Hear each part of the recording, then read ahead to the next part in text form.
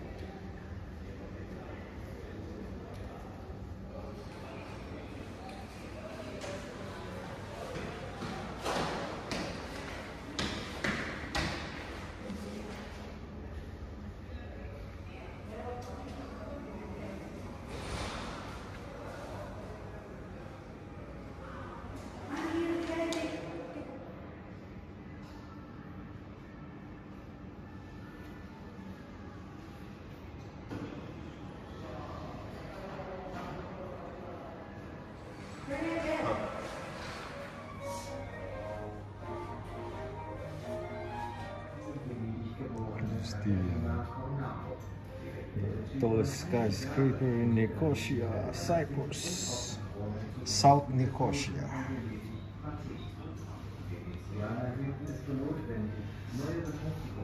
Shacolas Observatory. This is the bird's eye view of Nicosia, Cyprus, Old Town. Nicosia.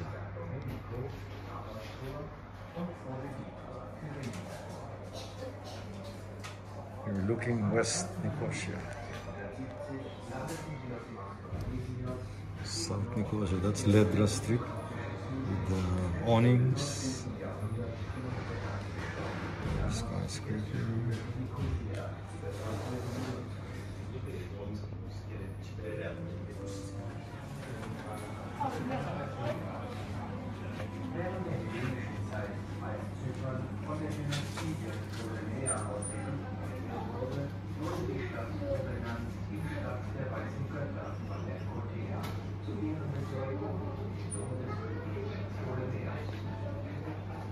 So the building will get packed up. And what was there before? That was all empty. No, they're building new buildings.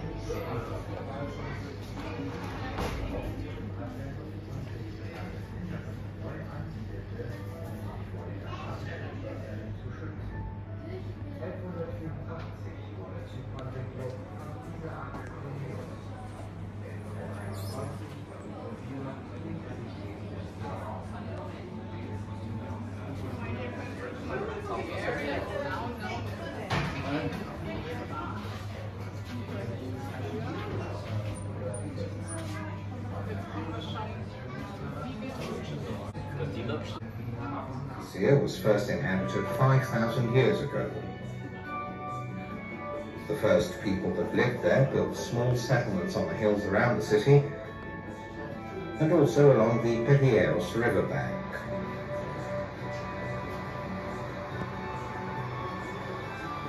Around 700 BC, these small settlements became a single kingdom known as Ledras.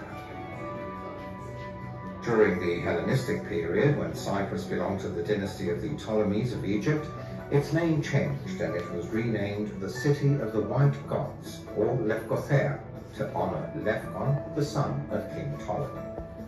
In the early Christian period, its name changed again and the city was now called Lefkosia or Nicosia.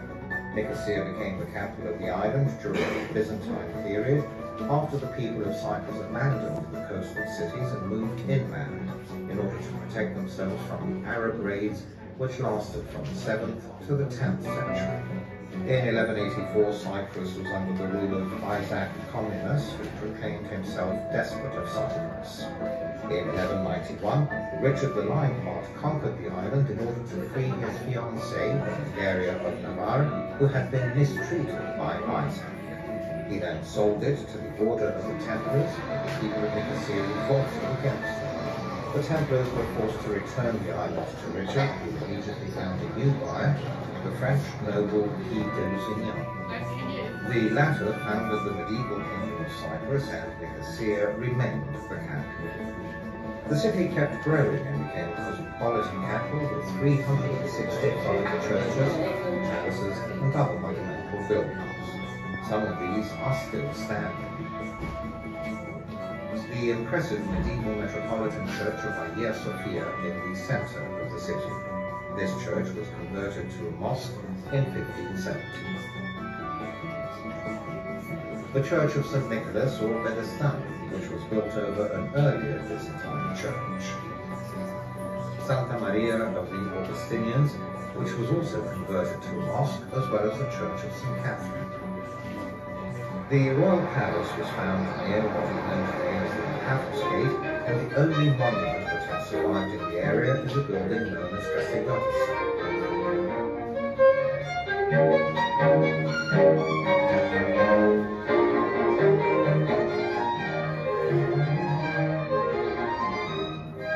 The last queen of the Lusinian dynasty was the Venetian-born Caterina Cornaro. After ruling Cyprus for a few years, she was forced to abandon the island and resign her crown to the Doge of Venice. The Venetians deemed it necessary to build new fortifications for Nicosia. They called upon Giulio Savorniano, who designed the new walls of the city, and gave them the shape of a star with 11 bastions. These walls are considered to be a prototype of Renaissance architecture. The new fortifications were built with the financing of many of the noble families of Nicosia and had 3 gates: Giulia, Augusta Gate, San Domenico, Paphos Gate, and Provveditor, Quirino Gate. On the 2nd of July 1570, the Ottomans landed on Cyprus and marched to Nicosia.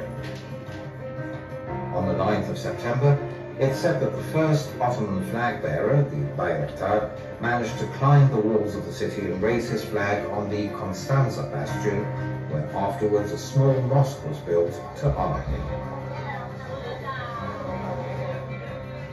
Nicosia remained the seat of the Ottoman commander who lived in the Sarai, which was a medieval palace.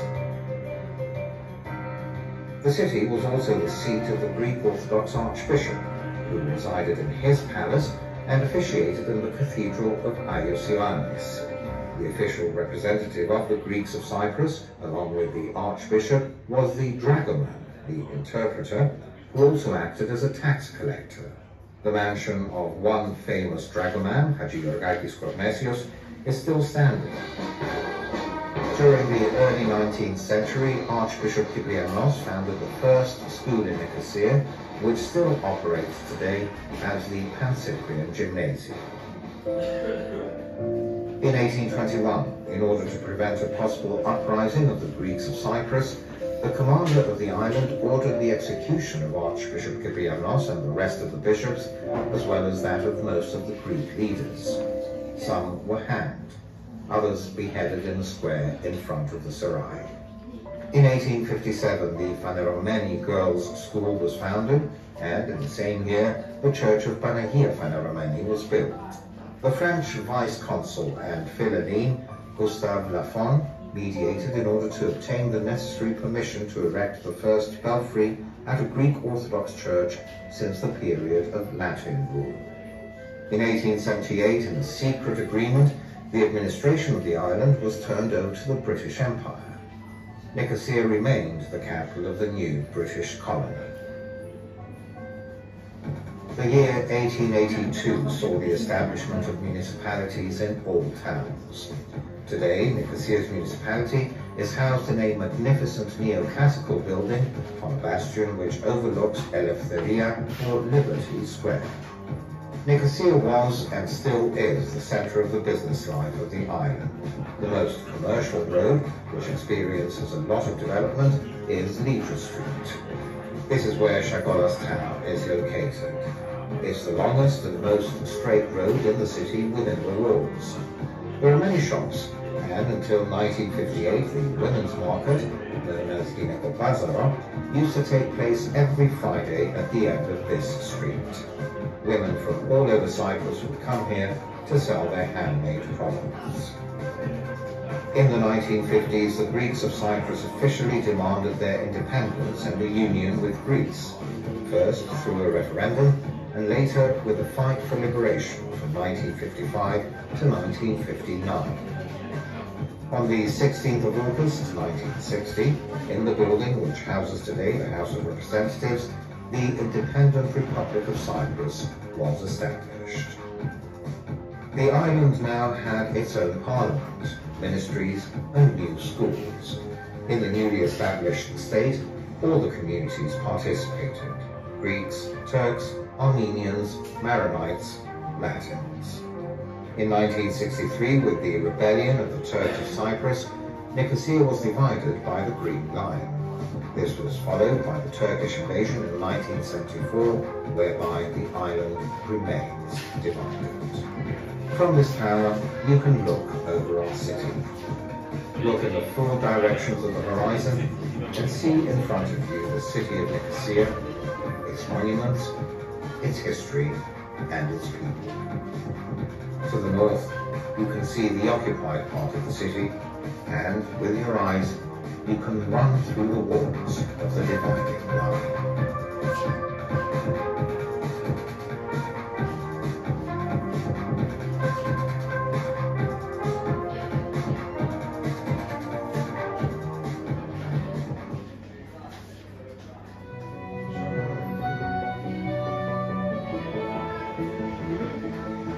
Welcome to Shacolas Tower.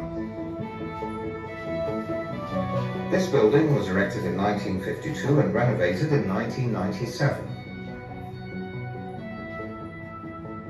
Let us guide you through the history of Nicosia, the last divided capital of Europe.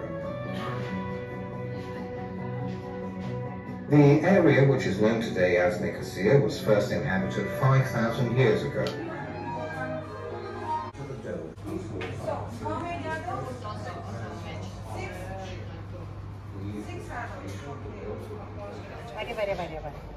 In July 1570, the Ottomans landed on Cyprus in March to Nicosia. On the 9th of September, it's said that the first Ottoman flag bearer, managed to find the city of Greece.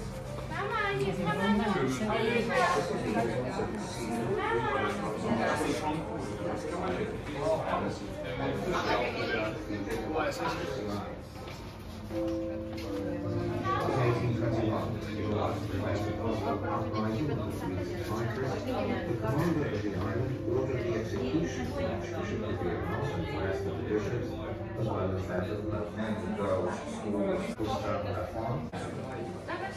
In 1878, the administration of the island was turned over to the British Empire. Nicosia remains the capital of the new British colony. The year 1882 saw the establishment of municipalities in the Egypt. Wäre ihr echt ein Selfie hin? Ja, das ist ganz gut. Ja, das ist ein Verhältnis. Wir würden da oben stehen. Aber wie auch hier überall die Türme stehen. Ja, die sind Minarett.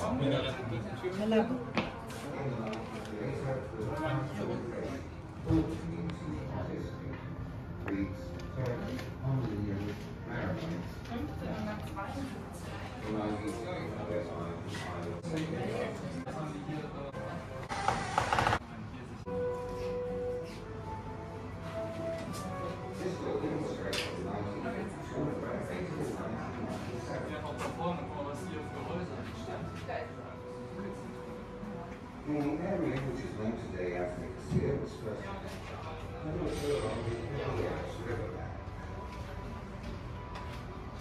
Yun ang iniilaw na sinasabi they're trying to eat a new...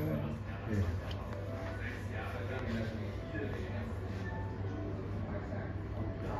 Here's the North Nicosia, Cyprus, Turkish Cypriot, the lighted flag.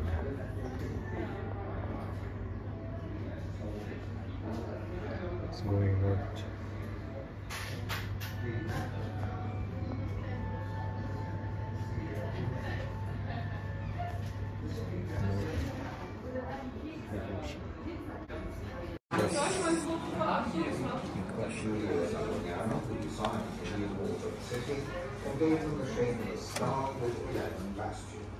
Yan, you want the map?